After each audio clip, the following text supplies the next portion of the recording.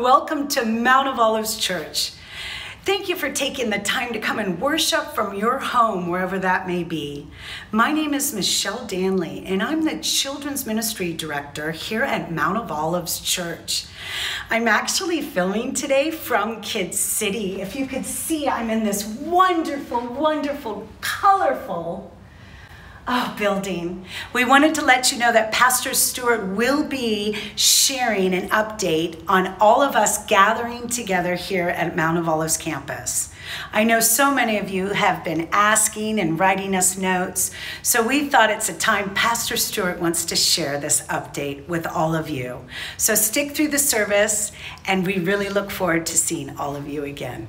We miss our families so much, but we really want to stay connected. So we're hoping all the kids are able to view the Mount of Olives Kids City services. We do services every Sunday, so tune in. Tune in. We want to make sure that everyone is connected. Are you connected? Visit our Moo website. That's moochurch.org, and go ahead and fill out the communication card. We would really love to connect you and get to know you. Put your prayer requests on that also.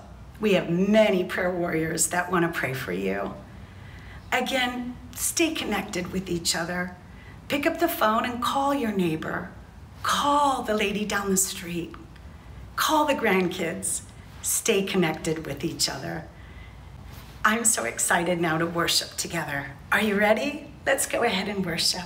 Let us begin.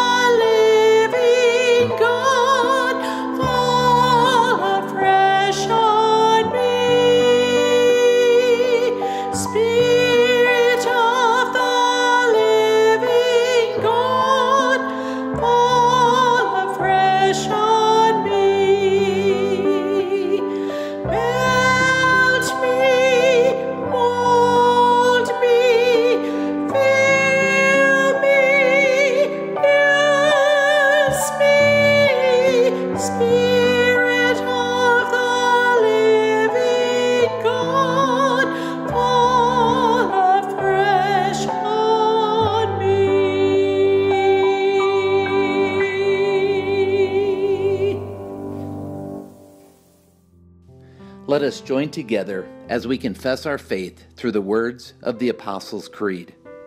I believe in God the Father Almighty, creator of heaven and earth. I believe in Jesus Christ, his only Son, our Lord. He was conceived by the power of the Holy Spirit and born of the Virgin Mary. He suffered under Pontius Pilate, was crucified, died, and was buried. He descended into hell. On the third day, he rose again. He ascended into heaven and is seated at the right hand of the Father. He will come again to judge the living and the dead. I believe in the Holy Spirit, the holy Christian church, the communion of saints, the forgiveness of sins, the resurrection of the body, and the life everlasting. Amen. You know, Shakespeare once observed through Prince Hamlet, "There is nothing either good or bad in life, but thinking makes it so." In other words, how we interpret the events of life determines how we feel about life. And if that's the case, then I would suggest we ought to get some divine guidance into how we interpret events, especially these days with everything that's happening. So I love that the church calendar directs us today to focus on the Holy Spirit, because empowering insight is one of the Holy Spirit's most powerful gifts. And this next song has the words in it that I just love, and I say kind of over and over. It says, "When you do what only you can do, it changes us. It changes what we see and what we seek." In other words, it changes what we perceive and it changes what we pursue.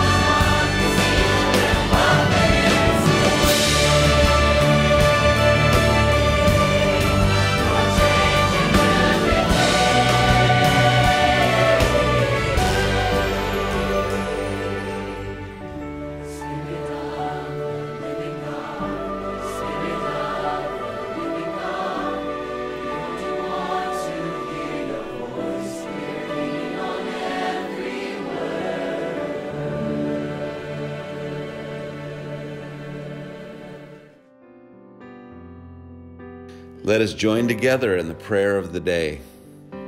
Almighty Father, just as the outpouring of your Holy Spirit on Pentecost transformed the lives of your disciples, may the power of your Spirit refine and renew us. May we move in the power of your Spirit, and may our lives and ministries be infused with your divine touch. May we serve you faithfully in praise, prayer, and loving service to others as we are transformed by the power of your love. In Jesus' name, amen. Good morning, Mount of Olives. The scripture reading today is from the book of Acts, chapter 1, verses 6 through 8.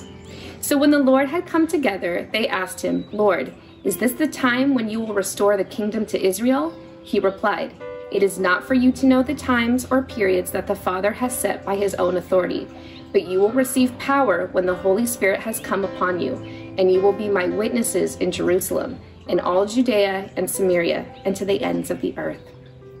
Here ends the reading.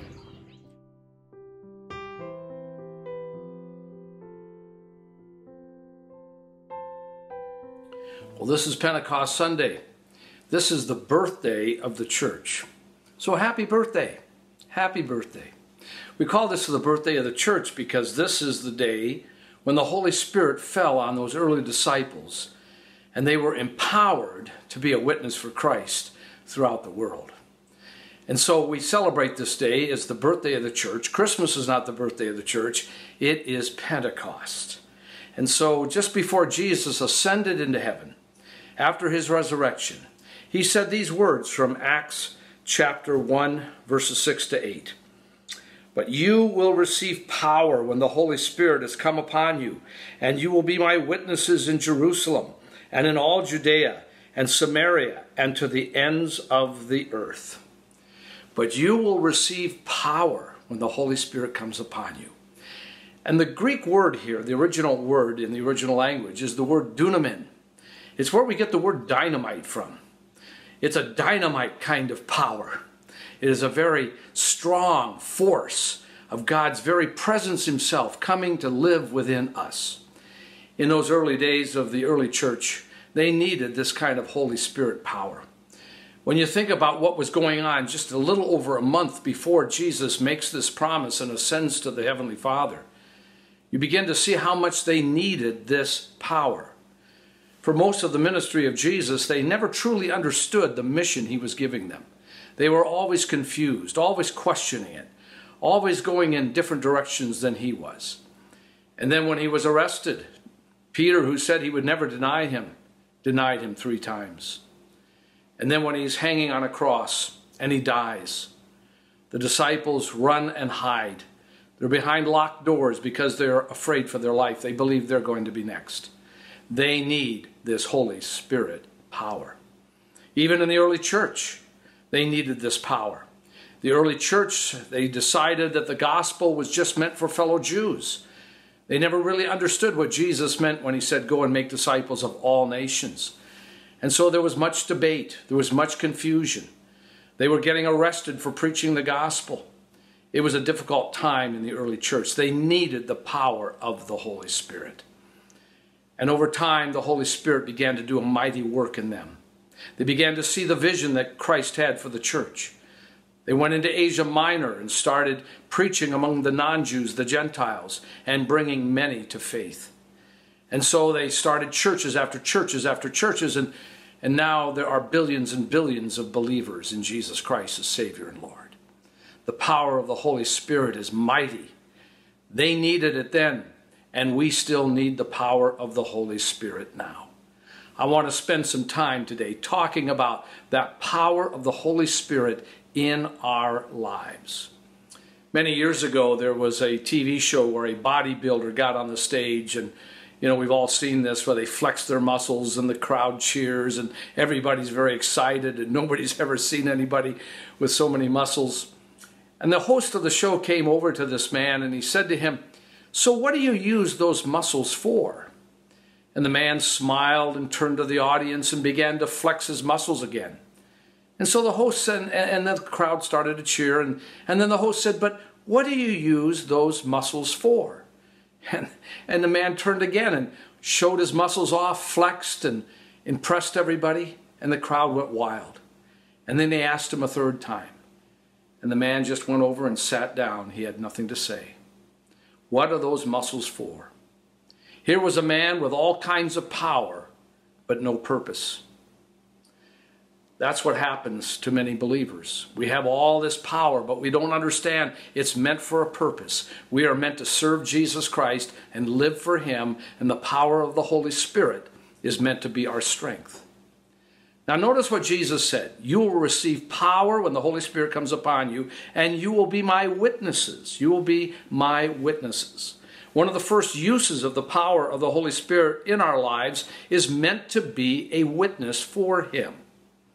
In my devotions through the years in the morning, often I have prayed, Lord, send someone to me that I can tell him about Jesus. Just send someone to me. And quite often it would happen. Still does. I would be maybe in a restaurant. Oh, you remember what those are. You know, places where you sit and you eat and you talk with friends. But I'd be in a restaurant and I'd get into a conversation with somebody, a total stranger sometimes, and they'd start to tell me about various challenges in their life. And it would always lead to an opportunity to tell them how Jesus loved them and had a plan for their life, and how through his death and resurrection they could be cleansed and washed and made new again and have eternal life. And then I would invite them to church. In fact, I've had times where I haven't even asked and prayed for that, and I've had these encounters with people. Sometimes some of you have even been with me in those moments, and it's been amazing what happens. We're supposed to be open to the promptings of the Spirit, to be able to give witness for Jesus Christ in those moments. You will be my witnesses.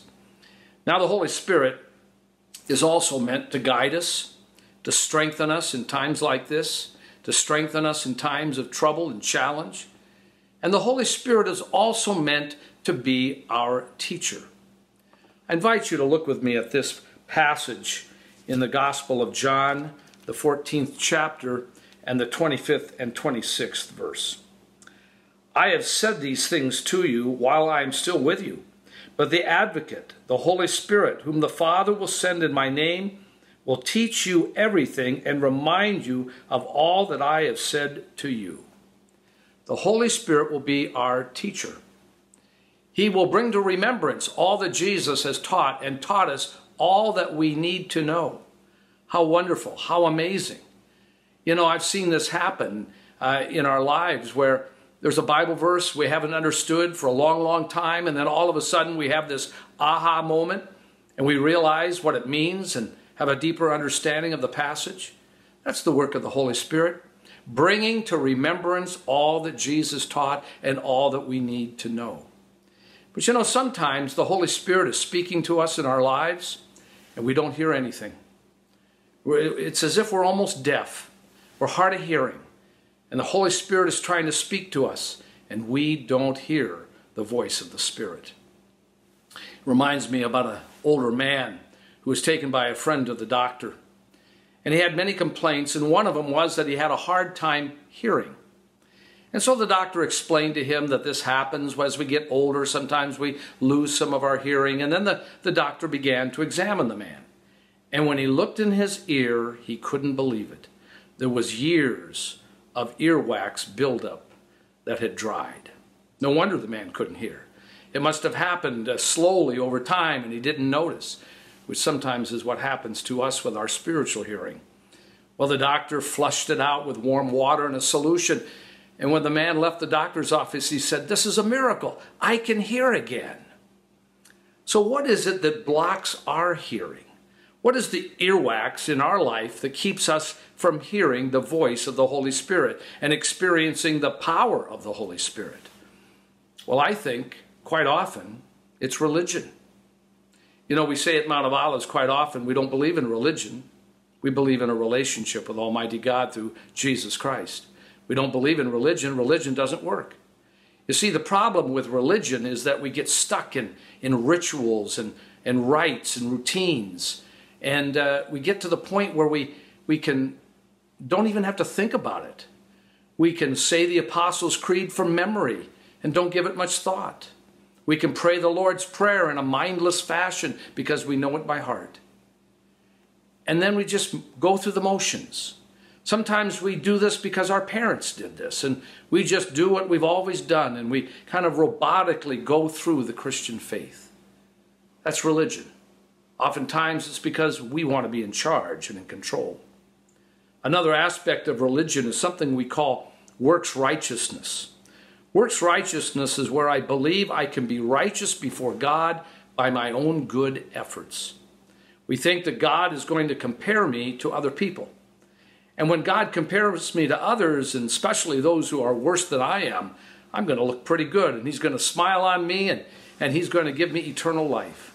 But you see, God never does that. God never compares us to other people. He instead compares us to himself and to his law. And when we begin to realize that he compares us to his law, we begin to realize, I need a Savior. I can't do this on my own. I need someone who will pay the price for my broken, sinful condition. I need a Savior. And that's when we begin to realize that God in Christ Jesus has provided that through his cross and resurrection. I can't be righteous through my own good efforts. I'm made righteous because of what Christ has done for me at the cross. And then sometimes in religion we get stuck in something called cheap grace. That's a term coined by Dietrich Bonhoeffer. Cheap grace. What does it mean? It means that we treat the grace of God in a cheap fashion. But you see, grace is costly. It cost God the cross. God himself came in Jesus Christ, died on a cross, was raised again from the dead, that we might have this grace, this unmerited favor, this forgiveness, this eternal life. It's very, very costly. It might be free to you and to me, but it's costly to God. And when we understand the cost, it changes our outlook, changes our attitude. We treat God's grace with greater respect. We don't want to be flippant about it. We don't want to misuse it. We want to show thankfulness and gratitude by living a life that is pleasing to him, not because we hope to earn heaven, but because we already have it. And we want to honor the one who made it possible. So often we get stuck in religion, and that keeps us from hearing the voice of the Holy Spirit. The Holy Spirit is wanting to speak to us, to teach us, to guide us, to direct our path. But quite often, as we're stuck in religion, we don't hear the voice. But there's another reason why we don't always hear the voice. One of the other reasons is because, and that we don't hear and experience the power of the Holy Spirit, because you see, the power of the Holy Spirit is not a symbolic power. It's a real power that you and I can have in our life. It is genuine, and we can have an experience of the power of the Holy Spirit in our lives.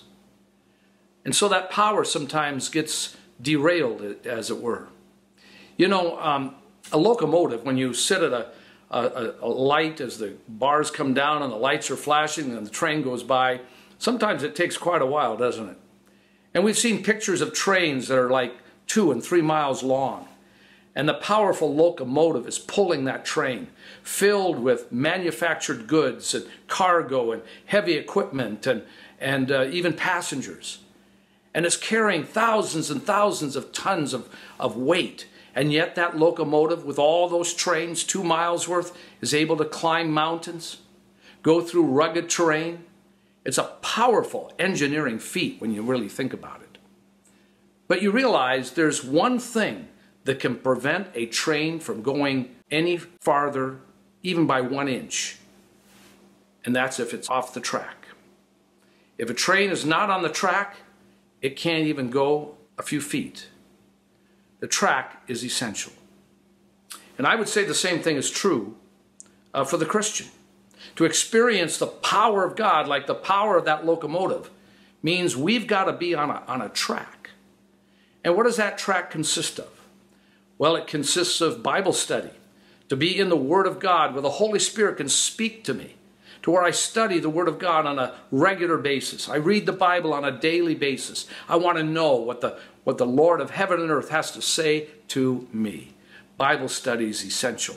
Faith grows through the Word of God. And then prayer becomes another part of being on track and allowing the power of the Holy Spirit to come into my life. The Bible says, pray without ceasing.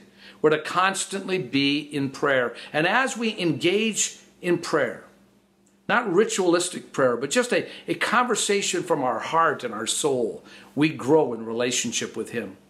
We begin to have an intimate relationship with the God of heaven and earth. How wonderful. And then serving him can be another way in which we get on track. Because as you serve him, you begin to grow. As we give to him through our time and our talents and our treasures, we begin to grow. As we grow in our giving of our gifts to him, and not make them secondhand or pocket change or what's left over. When we give sacrificially to him, we begin to grow because we grow in trust. And so to be on track for the power of the Holy Spirit to be at work in our life is very, very important. Just like that locomotive has to be on the track to do all its mighty work. You and I need to be on a track so the power of the Holy Spirit can be infused in our life and we can be all that God is calling us to be. See, that's what happened to those early disciples. Not only did they receive the power of the Holy Spirit, but they were on track so that the power of the Holy Spirit could be used in their life. They were deeply engaged in study of the Word of God and in prayer and in community, small groups and fellowship, and they were serving the Lord with their very lives. You and I need to be on that kind of track. Now, I hope during this pandemic, as we come out of it, and we enter into a new phase in the life of our church, my prayer is that we will use this Pentecost power in our life, that we'll get on track, that if you haven't been studying your Bible, you'll begin to do so. Start with the Gospel of John and read it, a chapter a day. Be in prayer daily, and get involved in a small group. And then begin to serve the Lord somewhere. We call that the big promise, that if you do those things, your life will be better 1 year from now. But there's something else I want to talk about. And that is something that I've noticed through the years where I've seen the power of the Holy Spirit demonstrated in a very mighty way. You know, I've been a Christian all my life. I have been a pastor for many decades. I've been in the church all my life. And I've seen all kinds of experiences. I've been in the seminary. I've been in little churches and large churches. I've been in meetings in Pentecostal churches and watched people speak in tongue and give prophecy. I have been in other church settings. I've been in Baptist churches and Presbyterian churches. I've preached in Episcopal churches. I've been in many settings. I've been in prayer meetings where we pray, and I've been in meetings where there's been healing. And so I wouldn't say I've seen it all, but I've seen quite a bit. But there's been one place where I've seen the power of the Holy Spirit humbly, practically, consistently at work in people's life. And that has been Lutheran Cursillo.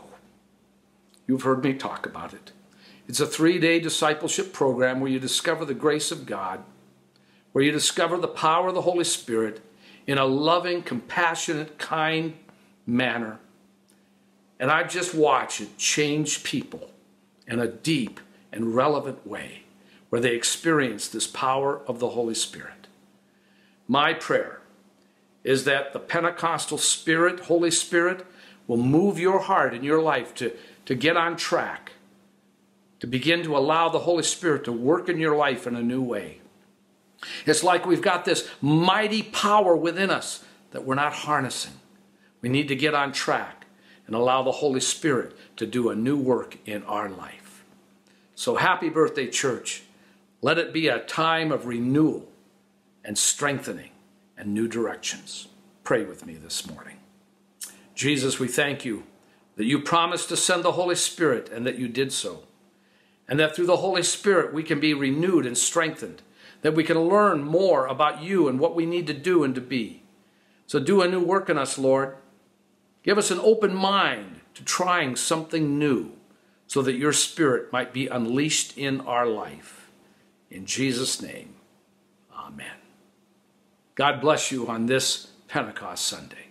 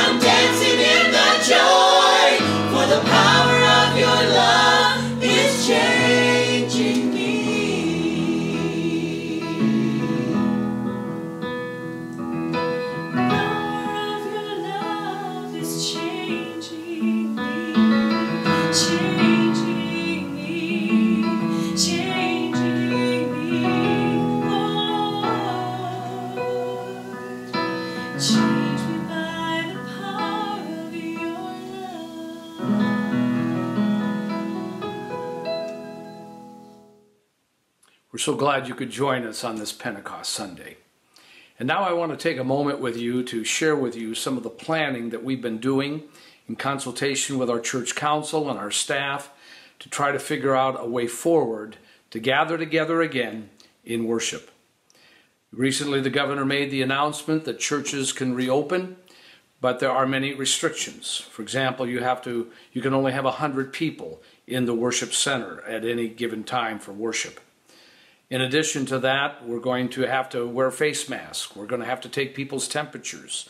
We're going to have to sanitize the building between services.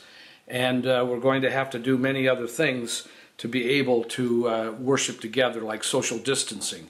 It'll be very important to do that. So we're going to start slowly. We started today by encouraging you through email to gather together in small groups to watch the broadcast.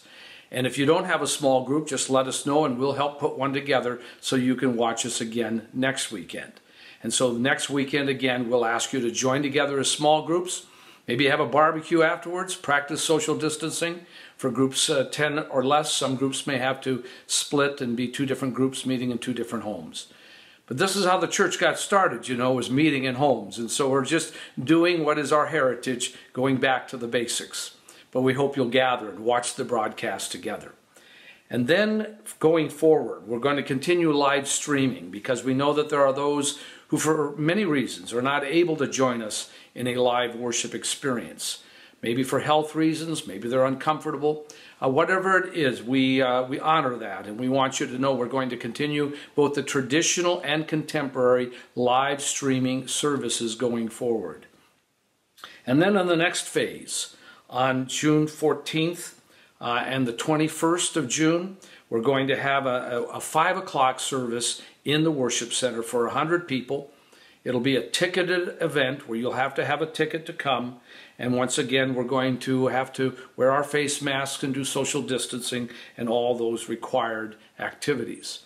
And then coming up on June 28th and July 5th, we will start the next phase where we will have a traditional service and a contemporary service in the worship center. And as we go along in the weeks after that, we hope, if needed, we can open up our other buildings like the Rock and the New Creation Center and add more seating capacity. So we hope you'll understand. We've always been an entrepreneurial church, always willing to experiment, and this is no different now. We're going to have to experiment. We're going to modify this plan as we go along and make changes and try to be responsive to your needs. So we hope that you'll understand why we're doing what we're doing. We're going to need more volunteers. We're desperately in need of volunteers for the many tasks involved, so we hope that you'll let us know that you will be a volunteer.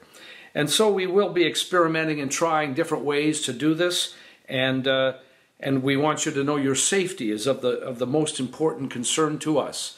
So if you don't feel comfortable coming or you have health concerns and health issues, stay at home.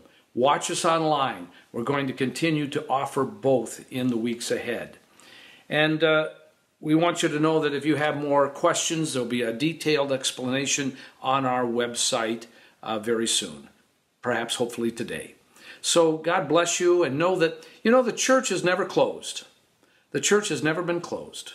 We have been functioning because the church is not a building. The church is God's gathered people. The word church in the original language is the word ecclesia.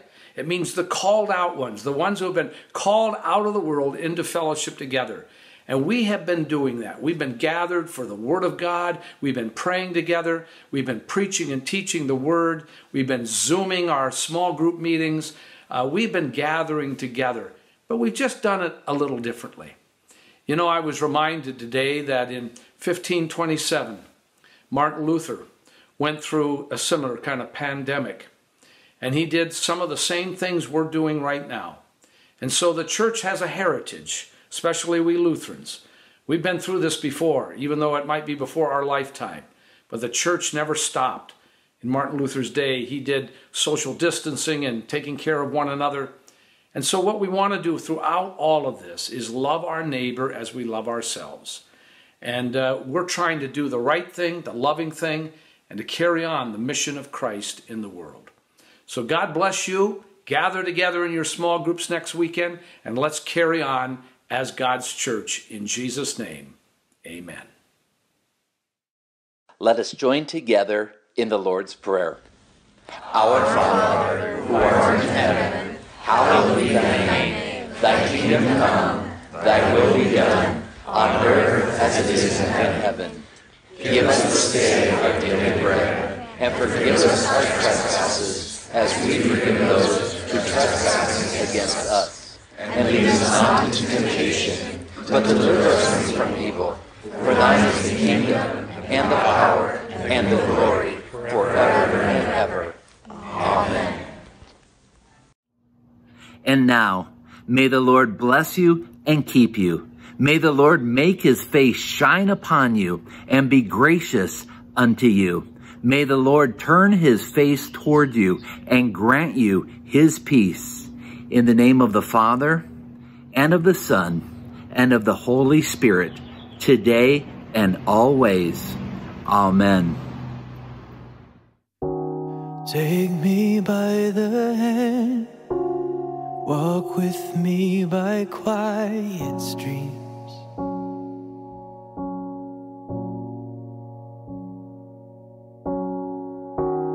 Need to hear the wind and feel the ground beneath my feet.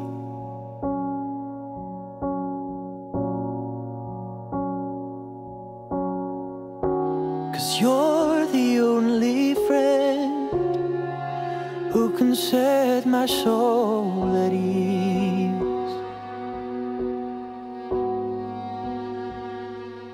In the quiet pride of my Father's eyes, I remember who I am. When I feel the of my Father's smile, feels like I've been born again. I've been born again.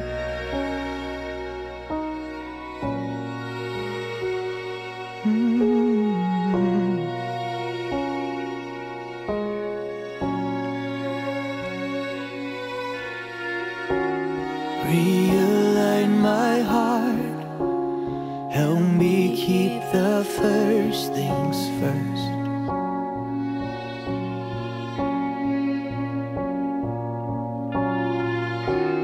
Let me hear your whisper, God, I hang on every word.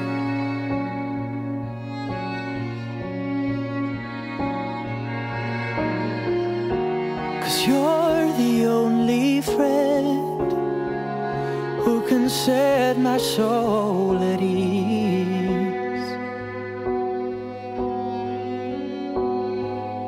In the quiet light of my Father's eyes, I remember who I am.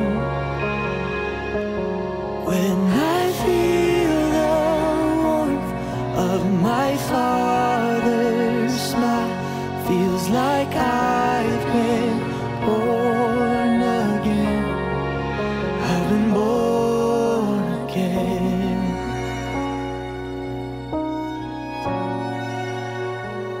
Thank you, Jesus. I've been born again by the blood, oh Father.